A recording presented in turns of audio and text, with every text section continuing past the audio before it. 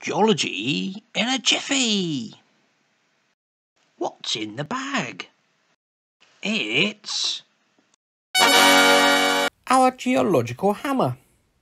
What is a geological hammer? If we look in the corner of our screen, here, we see our Geology in a Jiffy geological hammer, which we can simplify to this, which is actually based upon this real geological hammer.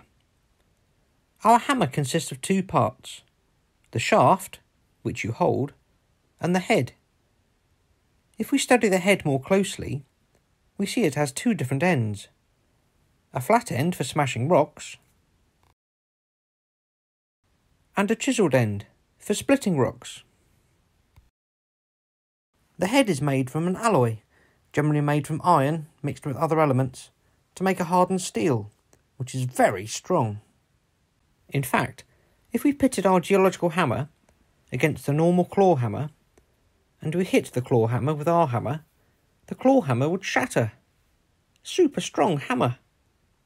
Our shaft is made from wood, but could be made from steel, or maybe rubber-coated steel to make it easier to grip. Why is it striped?